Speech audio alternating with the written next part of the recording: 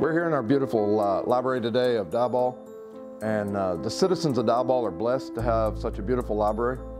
We have a staff here that is always willing to help. We have over 47,000 volumes, as well as computers and other aids to help the citizens of this town, and the staff is always willing to support you and help you in whatever your needs are. My wife and I have always believed in supporting the summer reading program and supporting our children for the future.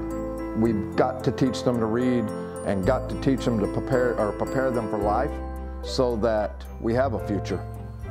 And with your help and electing me as the mayor, we can make sure that these facilities, the library and other facilities in our town, continue to flourish and grow. And I've always said we can't be a world of takers. We must give back. We must support our children for our future. And with your help, we can succeed in doing all these.